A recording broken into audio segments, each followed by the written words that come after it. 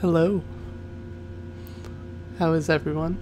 I hope that music was interesting. Hopefully Twitch doesn't yell at me for playing some, but I thought it would make a better buffer than just the quiet starting soon stream. I also figured it would be helpful to do that for a little bit and give people time to come in, because I know this notification probably takes a while to go out. For those of you who are following me, if you're not, please do, so you get notified whenever we go live. Oops. So, welcome back to another stream for Android Study Guide, this project you see here on screen. I'm going to go ahead and drop a link to that in the chat. For those of you who might be tuning in for the very first time, we are building an Android app live on stream for a study guide that will allow our users to see Android development articles and other resources that they can learn from and serve a dual purpose of both learning together while we build something and then building something that we can learn from. So there's a link in chat to the project. If you forget it later, you can always do !GitHub in the chat. You can also find it in the channel description on Twitch. And then those of you who have been here before know that I like to handle anonymous questions throughout the stream. I'm always happy to take them in chat too, but if you're afraid to ask questions or it's a little harder to type out, you can do !Slido, and you will get the up-to-date link from Nightbot for the anonymous questions link. So do that. If you lose it, you can also go to the GitHub project, and inside the README, I've broken down each stream with a link to the questions, as well as put the recording here later, any resources we talked about. So I hope that's helpful. We'll see. Fewer users, or fewer viewers than last week. People are probably busy this week, but that's no big deal. So the purpose of today's stream, what I want to go over, is, and just a little update for anyone who is tuning in for the first time, this is about how far we've gotten in our little app. So in the first stream, we went over some project setup, like KT-lint and detect, some static analysis tools. We set up GitHub Actions. And then last week, we started out by building the UI. We basically built this recycler view that can take some list of articles and show it off. And for now, we're just using this in-memory list of articles that I've typed up. That's why these don't really make sense. They don't look like actual Android developer articles. And that's fine. But what happened during last week's stream is we didn't really, because we were focused on the UI and kind of doing this iteratively, we didn't write what I would consider clean code. All of this code is really inside of our article list fragment class.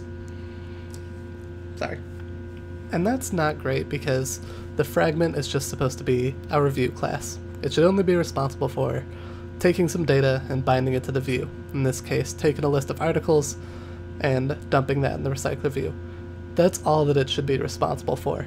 But we can see from last week we had to do a few other things. Like we have the view knowing when it's created that we need to request articles. This is not behavior that I think should be inside of the fragment. We also have this little click listener, which is kind of belongs in the view because it is a view event, but we could still probably do some this business logic elsewhere.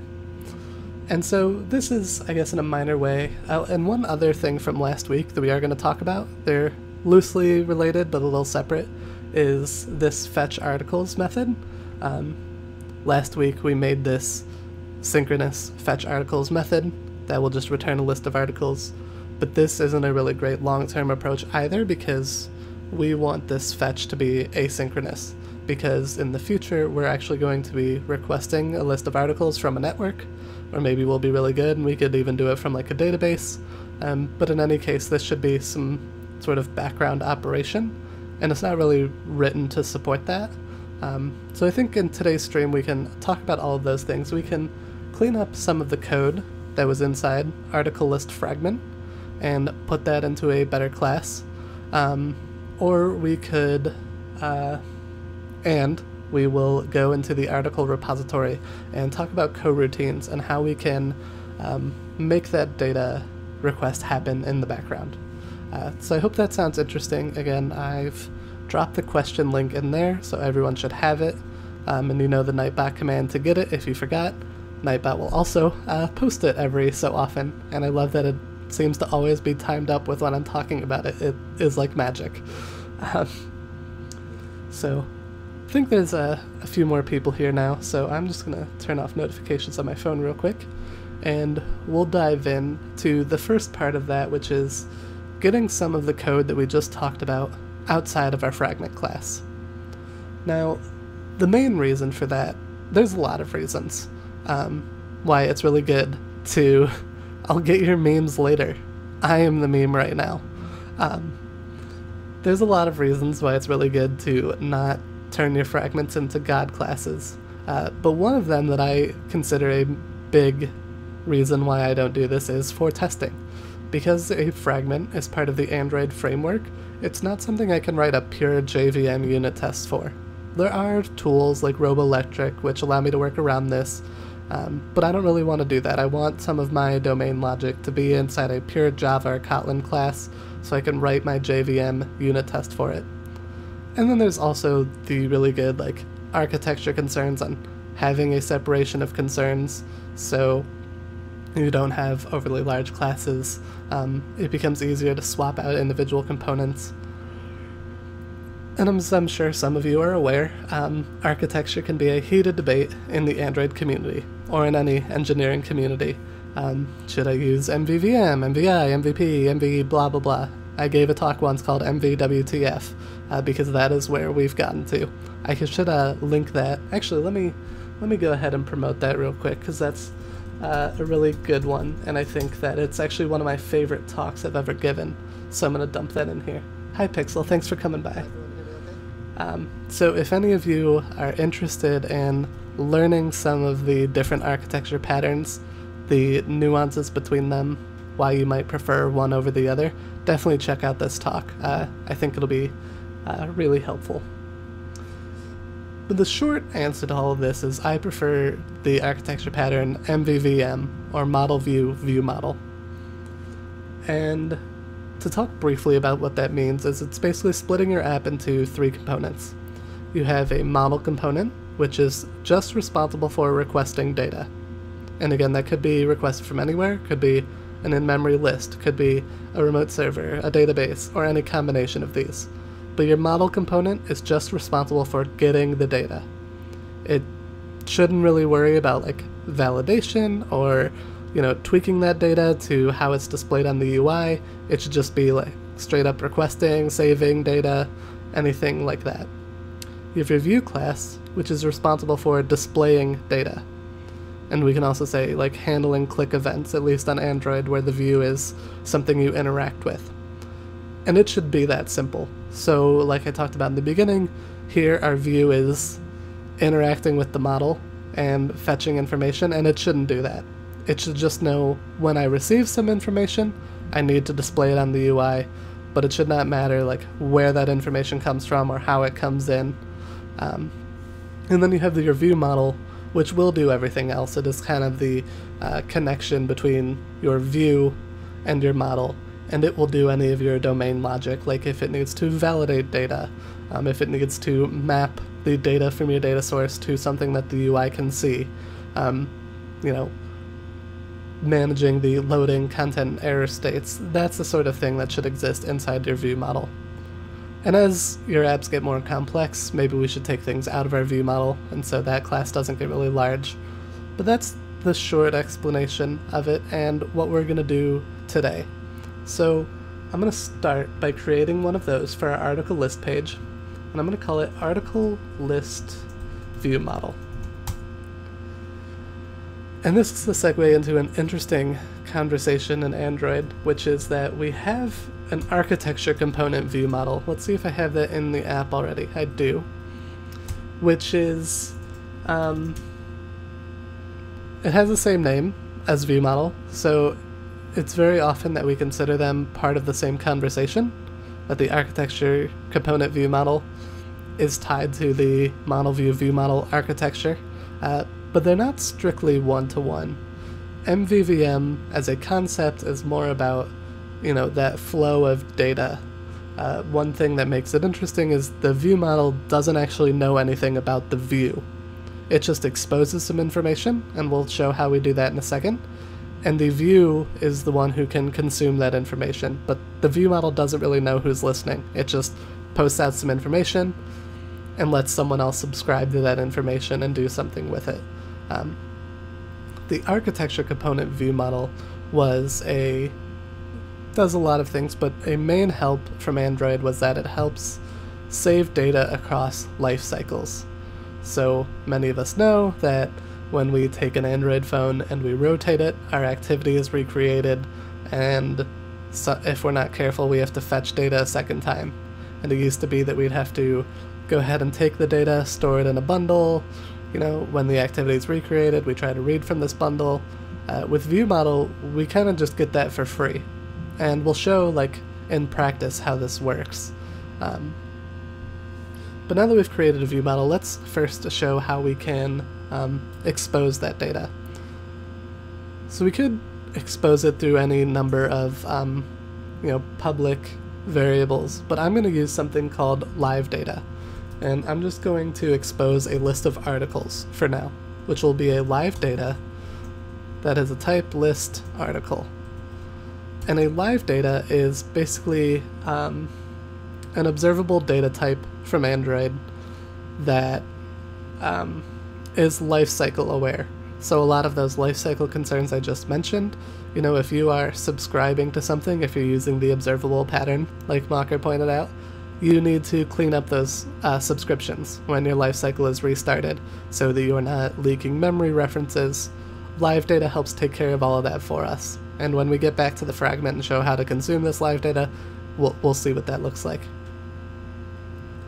Now, one way we can expose a live data is we can just create a mutable live data behind the scenes here.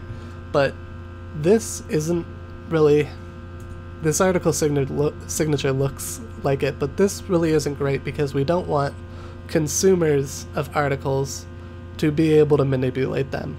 We just want them to actually be able to consume it. So one common pattern that people use to work around this is we'll create a private live data that this class can manage, and that will be a mutable live data. Live data list article. And then what we can do is we can say articles is equal to that, because there's polymorphism on the Android side to basically say I can expose a mutable live data as an immutable live data. And this is just in general a good practice so that, outside classes can't manipulate the articles under the hood. Only this class can manipulate articles by using that private variable. So now we've defined the information we're going to expose from this view model. The next thing we need to do is figure out how this view model is actually going to request that data. So we can do that by going into our view model's constructor, and we'll have it take in an article repository. And that is a class we made last week, which shows how to request data for a list of articles, and we can give it some specific article repository based on where that information is coming from, but this class just needs to consume that interface. And we will, inside the init method for the view model, we basically say, get our fetched articles, repository.fetch articles, and then we could say articles.setValue equals fetched articles. So what this will do when the view model is initialized is it will request the articles from the repository, push them out into our live data, and then the view can now subscribe to that. And that's it for now. I mean, this is a small view model for sure that just requests some data and exposes it, and this is still a very incremental approach to the project because as we go on, we might want to expose a more specific view state we will want a loading state. We will want a potentially error state. Maybe we want a specific empty state if I'm unable to find articles. So this is, again, an iterative approach. We'll keep working on this. But we've created our view model. It knows how to fetch some articles, so let's go ahead and use this in our fragment now. Go back to article list fragment. Now, to create a view model inside Android, especially one that takes in,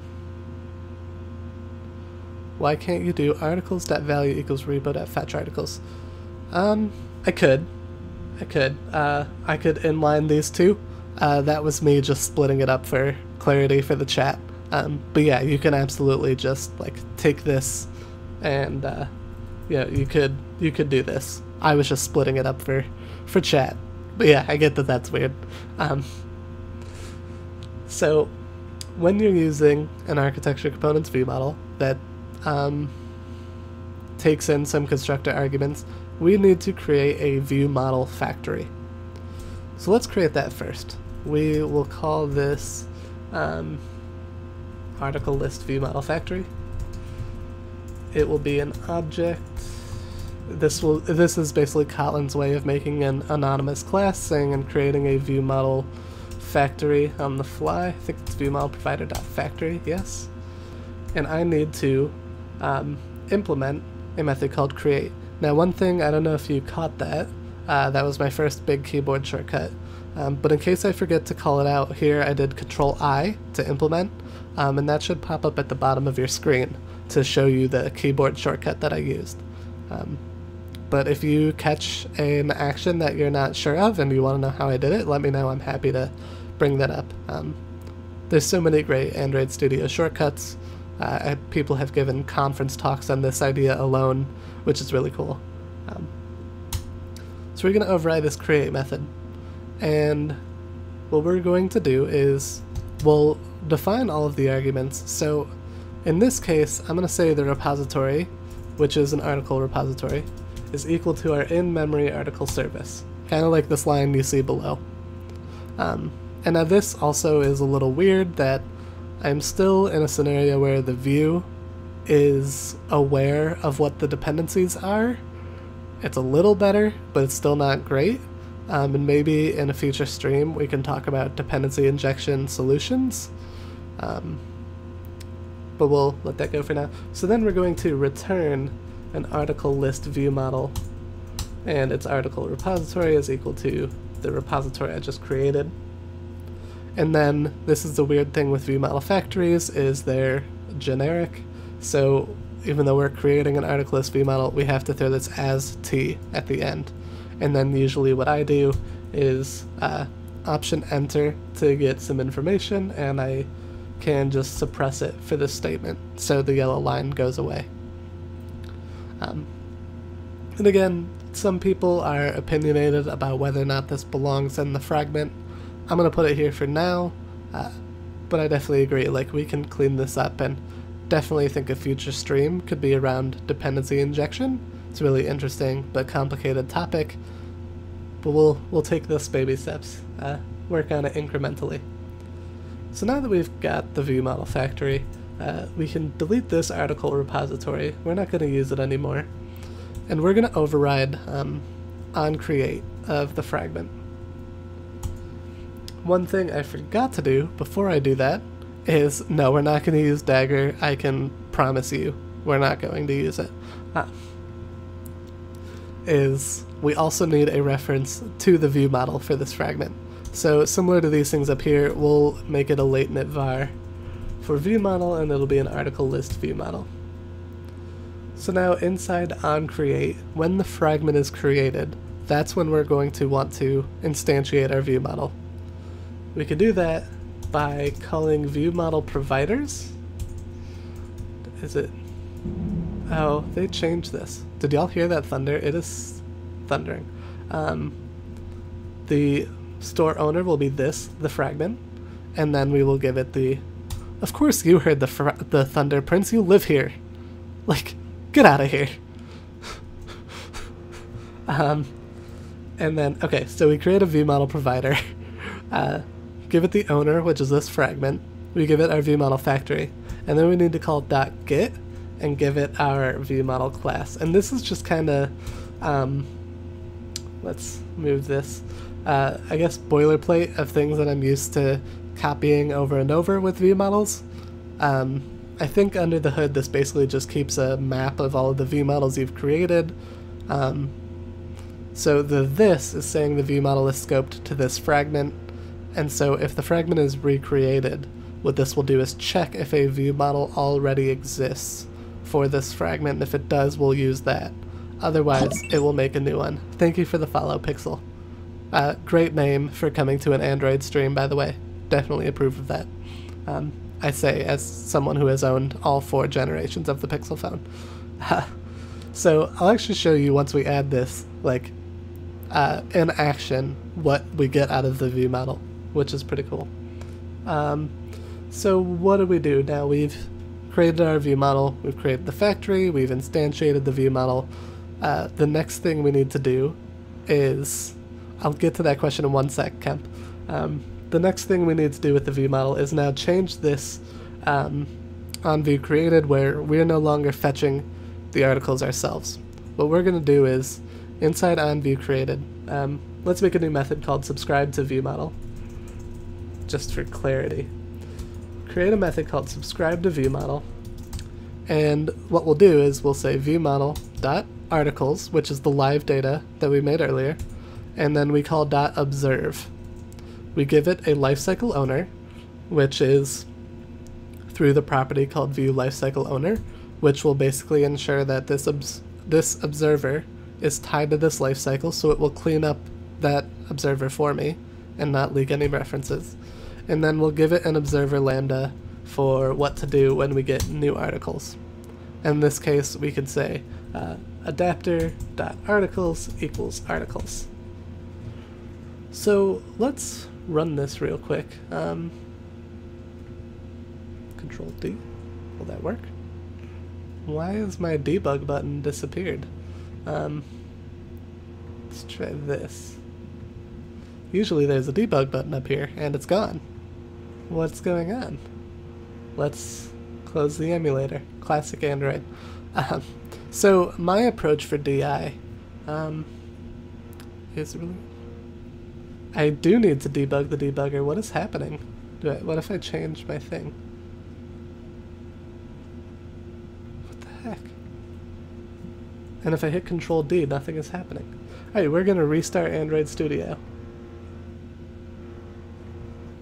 because that works. And I have a question to answer, so I can talk about it while I do this.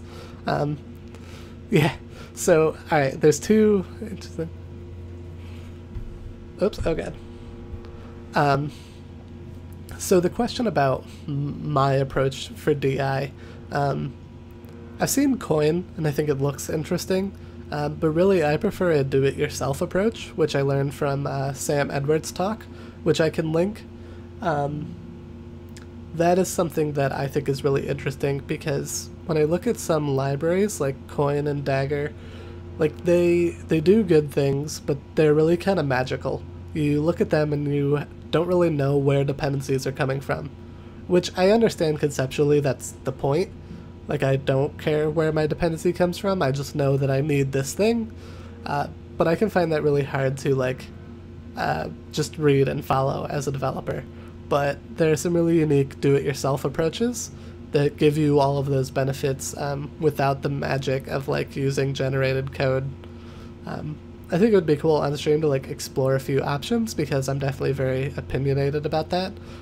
Hilt is the new big thing that everyone I follow on Twitter really likes, but I haven't tried it yet because I've been very anti-Dagger in the past. But I can actually pull up the Sam Edwards talk if you all want to see it. DIY, as you can see, I've looked it up before. So this is really good. This is an approach that I've taken on a couple of my projects. So let me dump that in here. I'll throw this in the resources of the GitHub repo too, since we talked about it. But definitely within the coming weeks, we will do a, like, dependency injection specific stream. So give me a follow here and or on Twitter, and you'll be notified when that comes up. Alright, this looks like it worked. That is how you get a follow. That's how you do it. Alright, I hit debug. And where's the emulator? It's on this screen.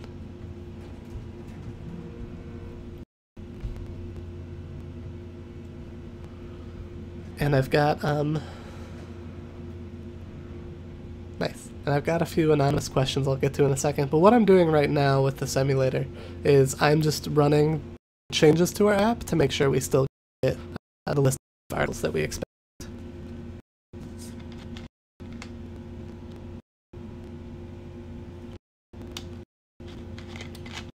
One other thing I do in the meantime is I've been writing all this code off our development branch.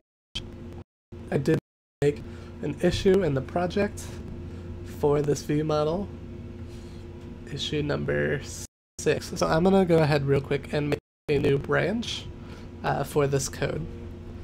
Git checkout. Now, if you guys missed last stream, I shared a small part of my process, which is coming up with branch names that are specific to the issue and feature. So I typically do like an identifier for the project plus the issue number and then a slash and some information. In this case, article list view model. And we need to do a git add on this file. Git add. Alright, and our app is still working. So all of that change to move some code out of the fragment into the view model worked. So let's commit that code. Adding article list view model. And I have a few questions on Slido that I'll go ahead and answer real quick before we move on from here.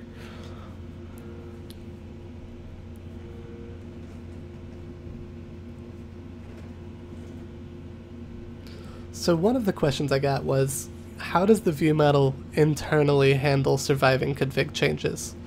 Is it a retained fragment? So I can answer the second part. It is not a retained fragment. So typically what can happen in Android, by default I believe, is if I have an activity with a fragment inside and I rotate the phone, it recreates the activity and all of the fragments inside of it.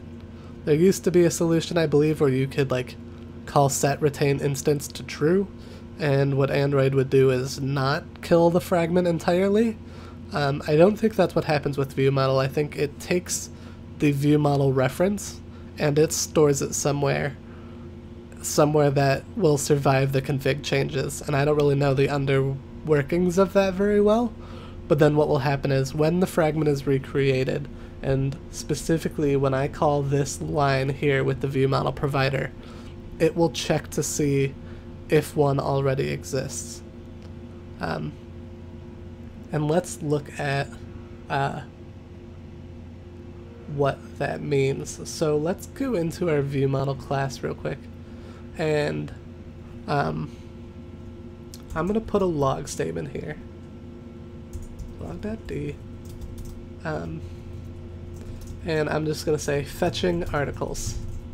I'm going to log this one statement whenever I fetch articles. And what I'm going to show you is that as I... Oops. I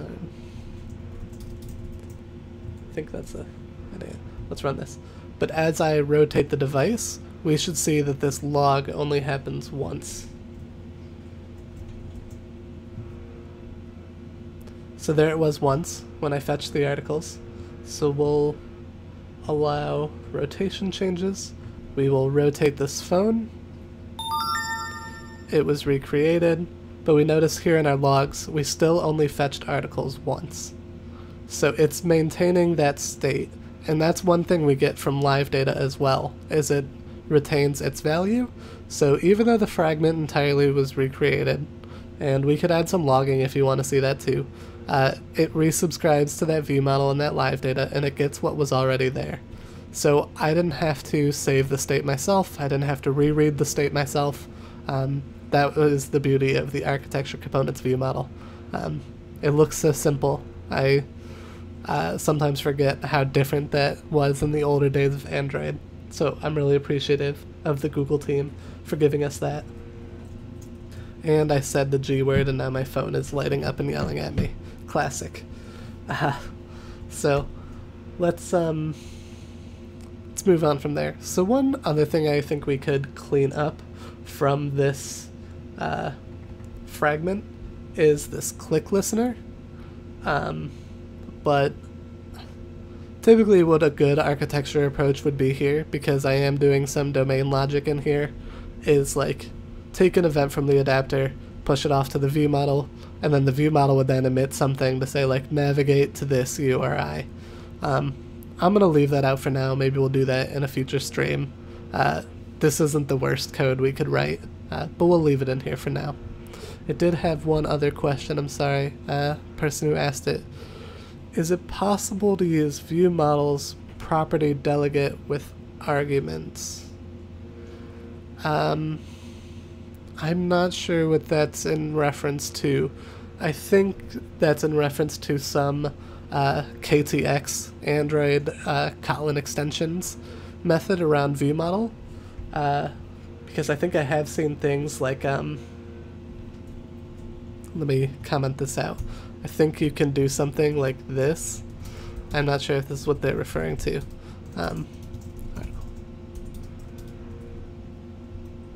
Is it, you can do like buy view models and then give it the factory something. I don't remember the code. I'm gonna break this up. I know there's some KTX stuff around view models that makes the code a little cleaner than what I have, but I don't know it thoroughly enough to answer your question, whoever asked about the property delegates.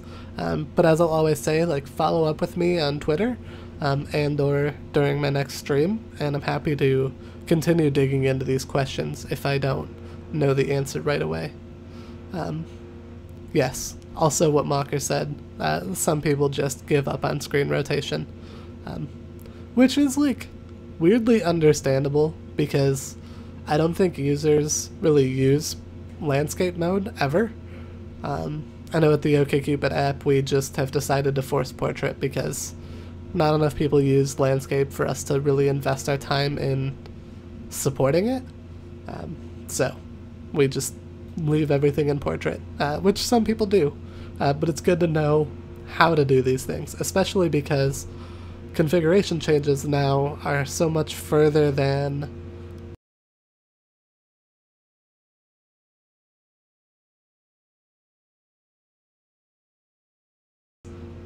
opening your Galaxy Fold. That is a configuration change. So it's important to know, even if you're not worried about portrait to landscape.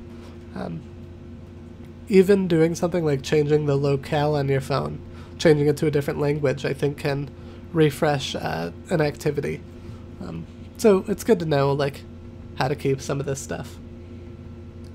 So I think that's what I wanted to show you for the view model for now. So let's go over and we'll make a pull request on that. We'll make this fixes number 6 because that will automatically close it when I'm done. We'll create the pull request and I will let that run for a second. Oh, that's actually already run because I pushed, so it's good to know how to do it so you can avoid doing it. Yeah, exactly.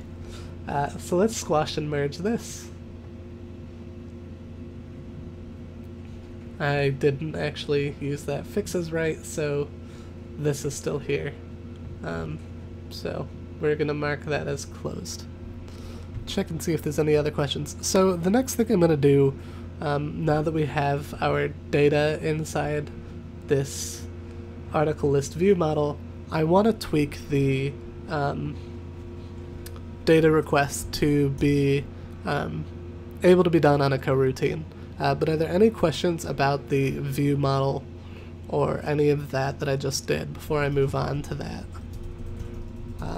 Just give me a moment while I switch branches here.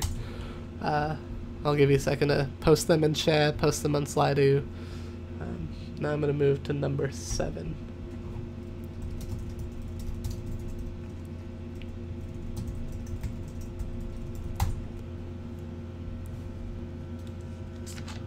And also let me know if I figured switching Git branches is like, I've just kind of been doing it, but please let me know if I trip any of you up, or if you want to understand what I'm typing in the terminal. There are like less complex ways of changing Git branches, but that's just what I'm familiar with, and it's not the heart of what I want to share with everyone, so I kind of gloss over it, but stop me on anything I do if it's confusing.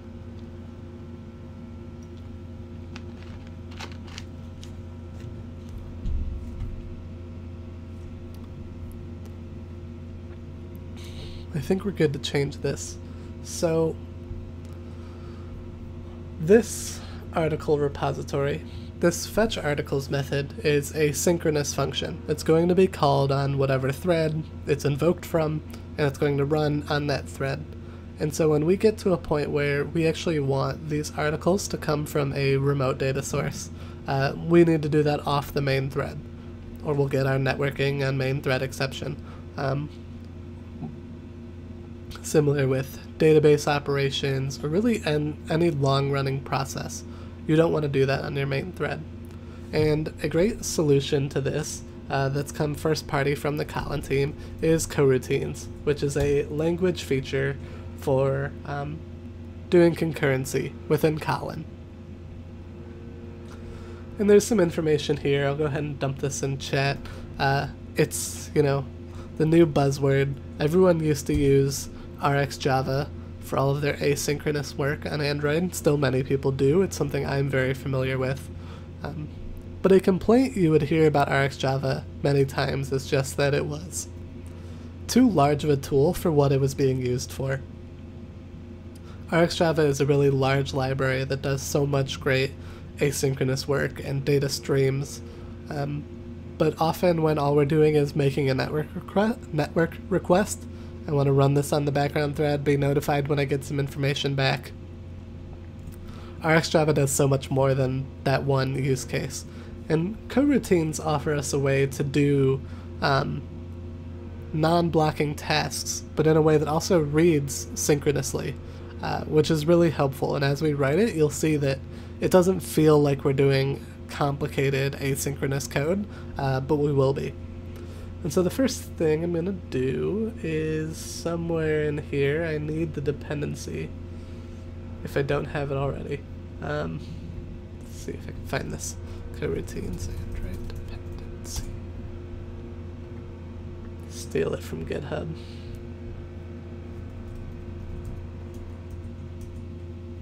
There we go.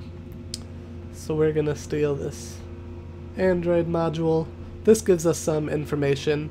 And like, this is basically the core coroutines library with some information on like the main thread dispatcher for Android. We'll talk about a dispatcher in a second. But let's go ahead to our build.gradle file and dump in this implementation and sync this to get coroutines. Now the first thing we're going to do to make a coroutine is inside our article repository to specify that a function needs to be run inside a big coroutine, which you can think of as a lightweight thread. So anything that needs to run like that, we just mark it with the keyword suspend. And now, just by doing that, we'll get this compile time alert that we are trying to call a suspend function synchronously. And so we'll give us an error saying, suspend function fetch articles should be called only from a coroutine or another suspend function. So we need to create a coroutine. We need to create one of these lightweight threads to go ahead and run this in the background for us. And how do we do that? Well, I could walk you through the sort of historical context of creating a coroutine, but I'll just jump to the great way to do it in Android now, which is referencing this property called ViewModelScope, which is an extension function that comes from the KTX library. And we just call ViewModelScope.launch. And this will go ahead and launch a coroutine that is scoped to this view model. And what I mean by that is, because this is like another thread, that's running, it is going to need to be cleaned up eventually, so we're not leaving this reference running. And what this will do is Android will automatically, when this view model is cleared, also clear up any coroutines associated with it. So I don't have to do that management myself, which is really nice that it gives us this helper function. So we're going to launch this view model, or launch this coroutine inside the view model.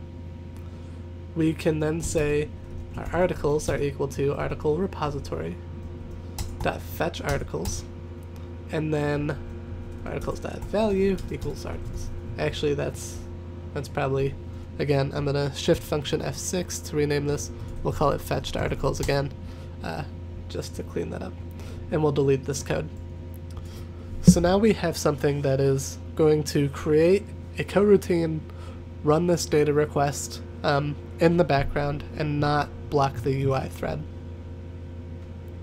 Now it's a little weird because by default this launch is going to launch a coroutine on the main thread, which is, depending on what you do, it might be a non-blocking thing, but this could still block the main thread. So how do we get around that? Well, we can look at this line right here, fetched articles. This is what we want to guarantee doesn't run on the main thread. And so within a coroutine, we can actually switch contexts, switch threads, and we can say with context, dispatchers, which is like a, how do I describe a dispatcher? It's a way of defining the thread that a coroutine should be running on. There's these three. There's main, which is the main thread. IO, which is like a special dispatcher for doing input-output operations. And then unconfined will basically inherit from whatever thread that it's already on. This is helpful in unit tests, which maybe we'll show today if we get to it. But here we're going to do with context dispatchers.io, and then we're going to, let's do this. We're going to call fetched articles, words. So we can't just do this, because now fetched articles can't be referenced below. So we'll take that assignment, and we can actually assign this result of with context.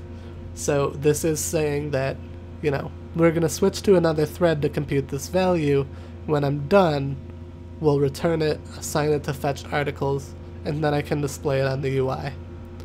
And so for those of you who are familiar with RxJava, you notice this is very different than some of the asynchronous code you might be used to seeing. If this is your first time looking at code that is asynchronous, you might notice that it doesn't look like it's asynchronous. I can read this line by line, and everywhere that it suspends in the background and waits is just kind of handled by the language, and I don't really have to see that in code, and that makes this a lot easier for me to read. And I can see with this suspend image on the gutter of the IDE, where that suspension is happening or could be happening. So that's really nice. So let's go ahead and commit this code real quick. I'm adding, converting fetch articles to a coroutine. And then we're going to run this real quick to make sure I didn't break anything.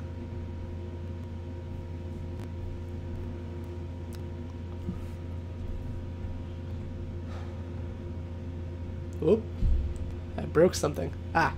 So now that I changed the method signature in the interface, I need to update the method signature in the implementation. And I just pushed code that's gonna break. Nice. That's what the continuous integration is for.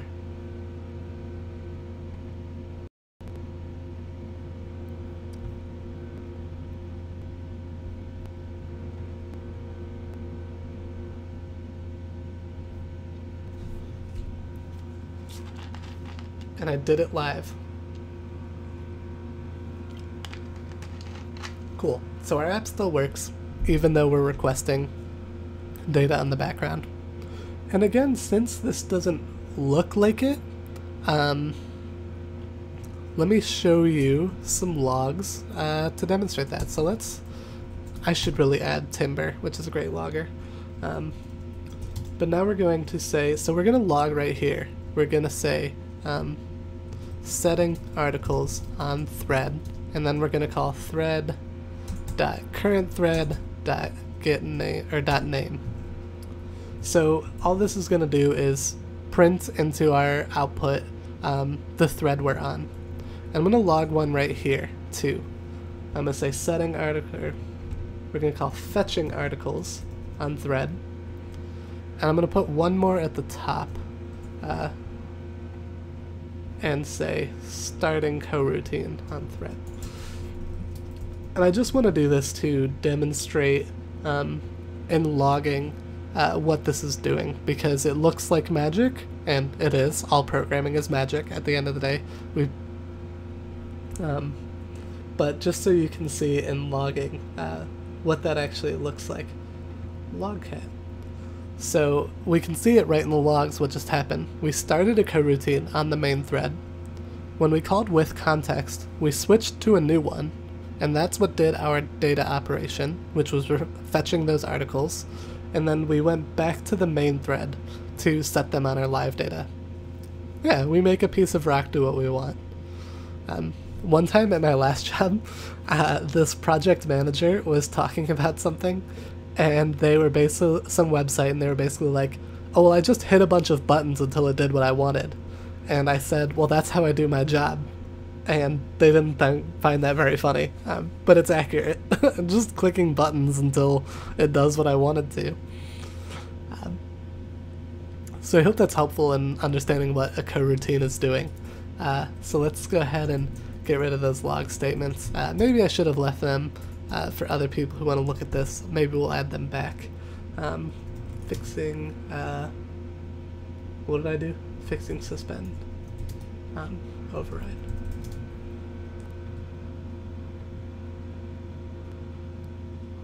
And I had a couple anonymous questions to answer real quick, which is good. Are there any one question I've got is, are there any disposing of the live data that one needs to do when the activity is destroyed? So the short answer to that is no, and that's the beauty of live data, is when I observe the live data and I tell it, you know, this view lifecycle owner is the owner to use, that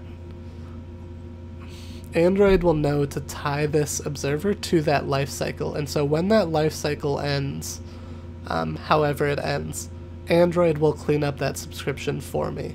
So I don't have to keep note of it myself, which is really nice. It's important to understand, like, conceptually that happens, that you don't want to maintain a reference to something longer than you need it.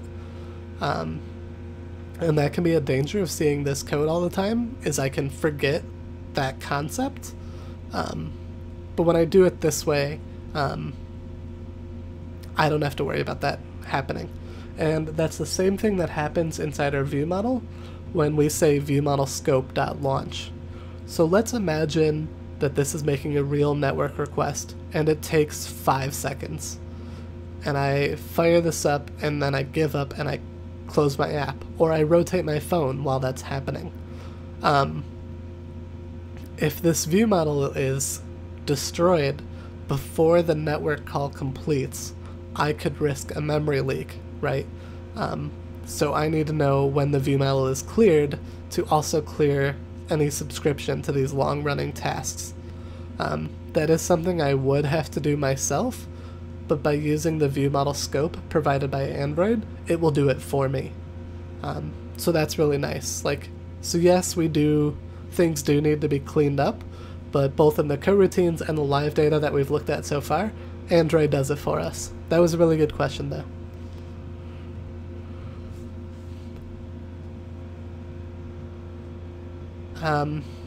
I feel like someone posed a trick question for me. What type of job does the viewModel scope use? It's different from a normal job and has a special property. I'm not sure what the answer to that is. Let's see if we can figure it out.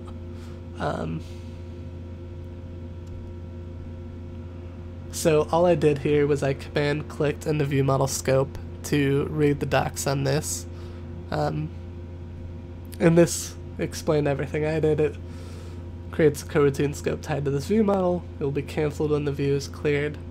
I'm not sure what the job is. So a job, for anyone who isn't familiar with that keyword, a job is, how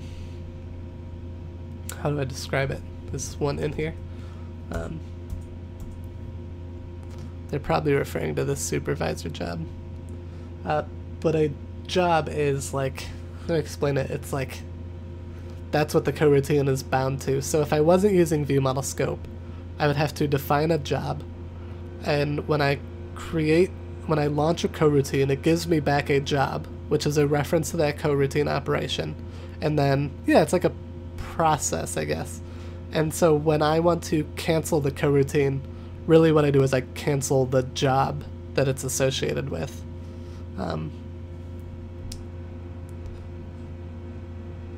So I think, so with that, I think what this is saying that a supervisor job is different of. Oh, interesting.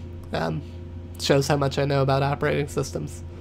So I'm looking at this line of the documentation on supervisor job, and I think this might be the trick question that I got, which is that children of a supervisor job can fail independently of each other. And why that might be important is if it implies that otherwise, if I have a job and several coroutines associated with it, and one of them fails, this makes it sound like they would all fail. But in some cases I might not want that. I might want to let things fail individually. You know, if I'm making 2 network requests, I should be fine if one errors out but one doesn't. I think that is the high level explanation, but definitely someone let me know if that doesn't seem right, or feel free to dig more into this. Sam, it is late. No one should be working right now. That was a really good question too. And there's another question in here on showing the equivalent Java code of the suspending function and why it adds continuation to the fetch articles method param. That might be interesting for a deeper dive into coroutines. I'm gonna bookmark this question actually, to show like a Java equivalent of this, but I'm not gonna go there today. I'm not ready to do that on the fly. So let's talk one other thing I would change about this coroutine. Thank you for all the anonymous questions, by the way. I can't stress that enough. I love that I get so many of them. So one other thing on this coroutine right here is inside our view model we know that like fetch articles should be run on the IO thread, but I would prefer my view model to not really like care about that. I want it to just be able to fetch articles. So what I'm going to do is I'm going to take that with context concept, and I'm going to instead use that like at the call site where I need it. So what I mean by that is I'm going to go into fetch articles inside of our in-memory article service, and I'm going to take this list, just going to cut this real quick, and I'm going to put my return with context inside of this class, so that the view model doesn't need to worry about changing threads, but this method specifically, this method knows that it should run on a different thread, so we're going to put that here, dispatches.io, and then we'll paste that static article list. Thanks. And it's like, I don't know if this is considered a hack, because I'm just moving code around, and it's more of a personal preference on where it belongs. But one reason I would argue that I like this more is because, let's say I was writing this in some sort of larger coroutine code base that other people could be referencing. If I know that this method needs to be run on another thread, then I should do it myself, because people don't read the manual, and so someone will then go into their view model, they will call it like this, not realizing that I didn't switch threads, and they're not going to remember to switch threads, and this might end up being run on the main thread, and if it's a really, really long one, this could actually block the main thread. Even if coroutines are main safe, it can happen. So by being the owner of this code that I know should run, blog post, yeah, that's great, I'm gonna do that. Now I gotta go fast because the whole world is gonna steal my idea now. But I think it is nice if the actual implementation of this method goes ahead and does it, so that I don't have to worry about the call sites. And one last thing I would change about this piece of code here is, this dispatcher's IO.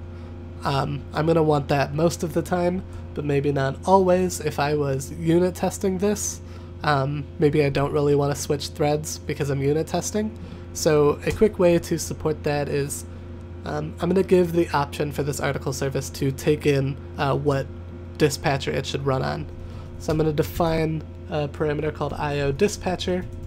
It will be a coroutine dispatcher, and I will give it a default value of dispatchers.io. But what this allows me to do is inside unit tests, I can give it a different coroutine. Sam, you missed it earlier. I actually plugged your talk today because we talked about dependency injection, and I said that I am a huge fan of do-it-yourself dependency injection after seeing your talk at Android Summit.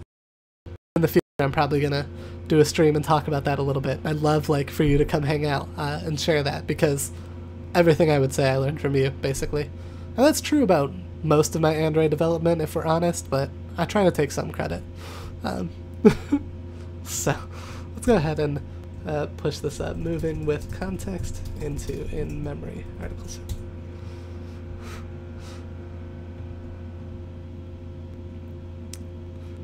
Aw, thanks. So, cool. What time is it? How are we doing on time? Alright, we've streamed for about an hour today, which is pretty good. And that's mostly what I wanted to cover. I'll see if there are other questions. What I could also do today is talk a little bit about testing. We could write a unit test around this fetch articles method. Who knows, maybe I'll save testing for another time, because I could really get into it. See if there's other good questions. Haha! Somebody asked me a question on should the dispatcher be injected into the repository, and I saw that coming, and I did it without even thinking about it. So it was great. If someone, this is a good question, if someone is using retrofit to get articles, does it support suspending functions? Yes. So as of retrofit 2. something, coroutines are like built-in support in retrofit, so you can write suspending functions. I actually think, so this week I'm going to switch up the schedule a little bit. Y'all are first to hear this, but on Saturday I would like to do a stream probably around noon Eastern time, so I could get some of my European friends to hang out. And I think on Saturday we're going to actually plug in retrofit and hit the RSS feed for my Android Essence blog and show some real Android articles inside the app. So definitely come hang out to that. Yeah, 2. something. That compiles, right? And Sam, someone would like to know if you're gonna do a handstands Twitch stream. They would like to watch you do some handstands. Is that?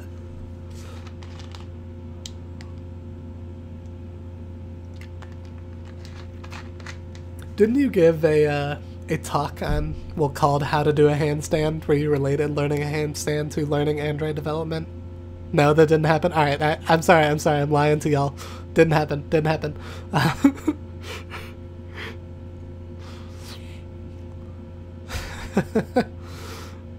Cool. I'm trying to decide if I want to go down this testing rabbit hole, or if I want to call it a short stream for tonight. Does anyone really want to see some testing? Does anyone want to see me do anything else with the view model or coroutines or anything? I feel like in the hour. Next time. Nice. So I'm happy to keep chatting if there's any, just follow-up questions, because I'll write the blog post. I'll write the blog post. I mean, I should write the blog post because I can just continue to capitalize on like GDE activities when I do this. If I stream and blog about every stream, then I just like get to log 2 things and I'm gonna look hella productive. This is so much fun. Thank you guys for coming. I was like stressed about this for a while. My friend Tristan, who is not here tonight, has probably been telling me to stream for at least a year, as has Prince. Prince is always telling me, yes. Of course, and this is open source, so make sure you we are not in Twitch chat. Make sure if y'all haven't given this a star that you please do. And let's go ahead, I guess while we're talking, and we'll do a new pull request for the article coroutine. For article call. We'll create that, make sure, nice, that passed. So, yeah, it passes really fast because there are not unit tests, but definitely, probably next week, because I really want to do the retrofit stream on Saturday, but maybe next Wednesday we can talk about some testing.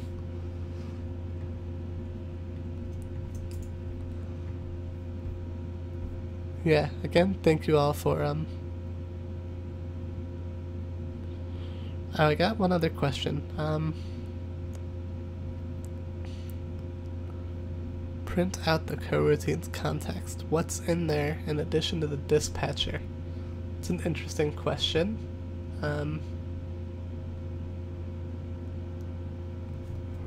Can I access that?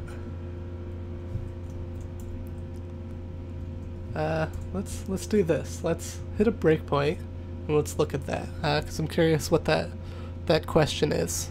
Sorry, I mumbled the question, but the question was just information about the coroutine's context. So let's we can do that. So I'll show you another cool Android Studio trick. A blog about coroutine context?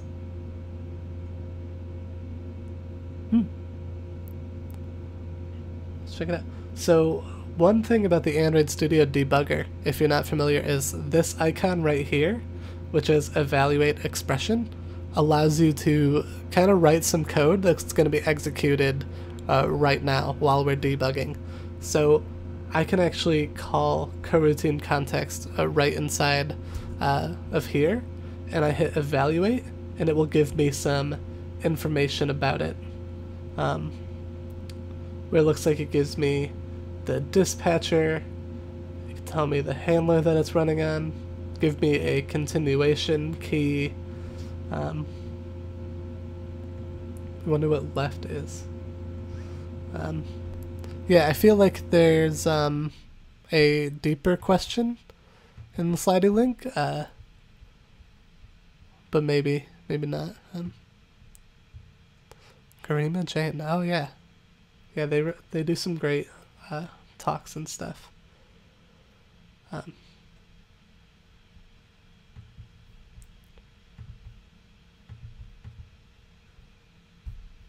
Did we merge this? We did. So I'm going to go ahead and go back to our development branch.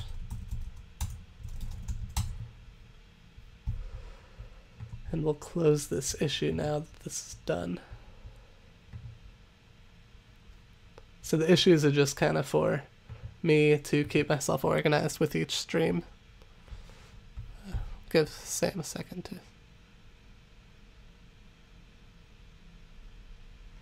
Yeah, I'm sorry about the questions I'm getting about the coroutine context. If you want to reach out to me separately and let me know a little bit about what you're getting into, I can follow up on that in the next stream. But I'm not really sure where we're digging into in the coroutines. There's a lot to learn about coroutines. I showed you a very introductory approach to them on how to make a one-off data request using coroutines, but they can do more complicated work. There's also a whole nother level of coroutines, which is flow, which is Colin's reactive stream approach. Maybe that's saved for a future stream as well.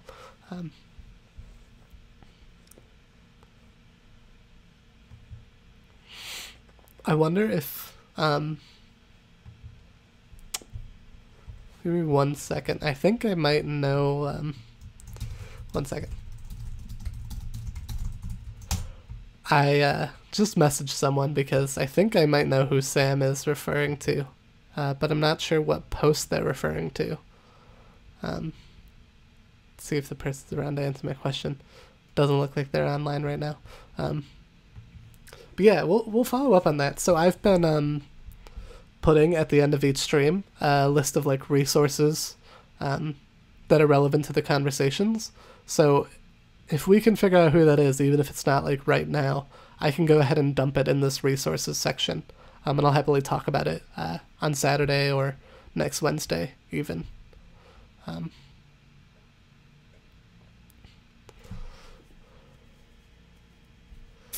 Cool. Alright, so any others about what we did today, or random Android questions, or... because I'm always happy to answer those too. Like, I am trying to keep this stream going with a sort of focus on building the study guide app, but I'm always happy to talk about broader Android things. If there's specific Android topics you want to learn about live, let me know. I can do those things. Let's see. Oh, hey, this opened up. Hey, Sam, is this the post that you were talking about?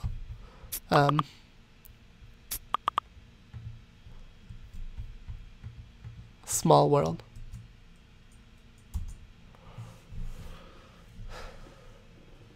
It's a different one.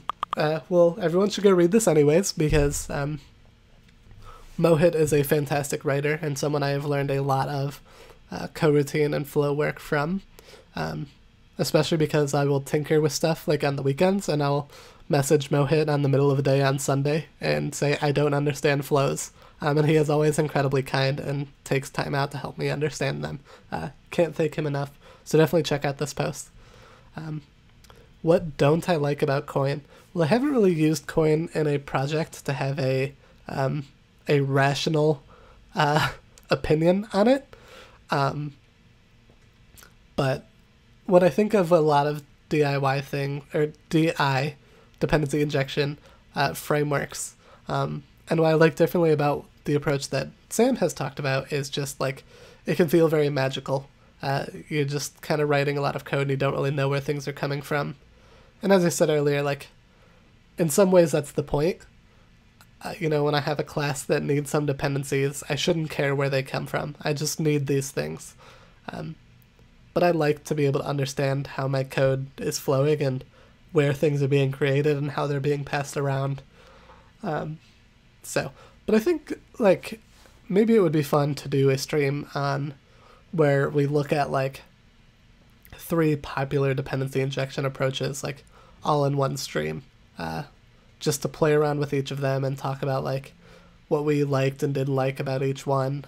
I think it could be a fun thing to do, and give me an excuse to actually try things, because, you know, like most engineers, I'm kind of shitting on things that I don't use regularly to have a strong enough opinion about them. But yeah, I like that. Maybe we'll, because I want to do the retrofit stream on Saturday, and next week I was ideally thinking about testing, but then maybe right after that we can go on to dependency injection. But then we'll be pretty close to building something we could even talk about publishing to the Play Store. I mean, I'll be honest, I'm like perfectly okay with getting a point where it's pulling the articles from my blog post and then taking them and like putting that to the Play Store. But it would be cool to get like an aggregated source of different blog posts. So like, not to call out anyone specifically, but if there are people in chat who blog, you know who you are. If your blog post has an RSS feed, let me know if you'd be cool with like having it included in this project eventually, because it would be really cool to like aggregate a bunch of sources and get that in here. So, whoa. This is long. So this is a class diagram for a coroutine context. This is very thorough. Thank you for sharing that. I can't even like blow this up big enough for everyone to see it. Hey, that's not making it bigger. But thanks for sharing that link, and I'm definitely gonna drop that into the resources on GitHub if anyone needs to find that later. Do I follow this person? I do. It's got the Jake Warden seal of approval. What else do you need in a tweet? Oh, you can't see that. My picture's covering it. It's got the Jake Warden seal of approval. What else do you need in a tweet, you know?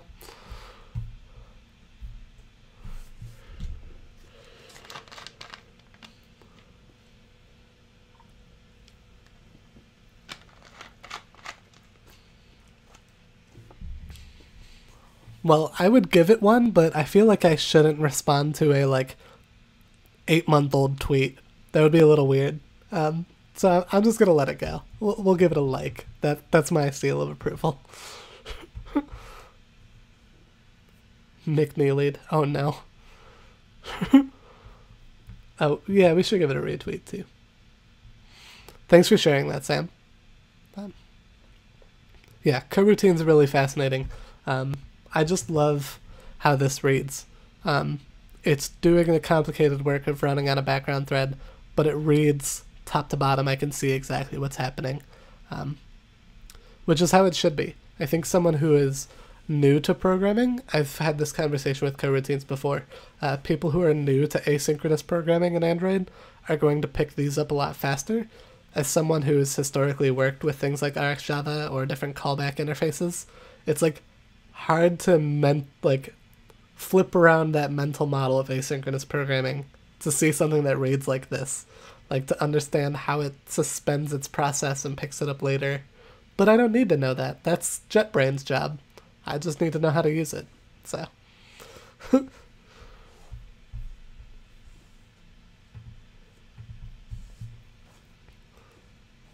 cool. Thanks for chatting. But I think we're good.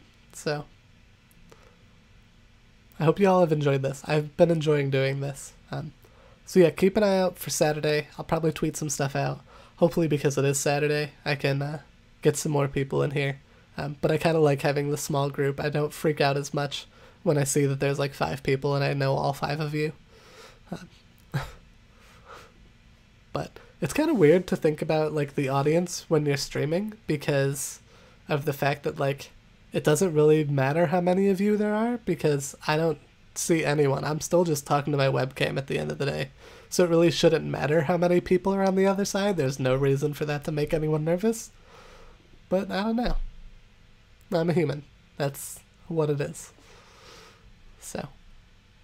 Alright, well if there aren't any more for today, then I will see you guys on Saturday or on next Wednesday.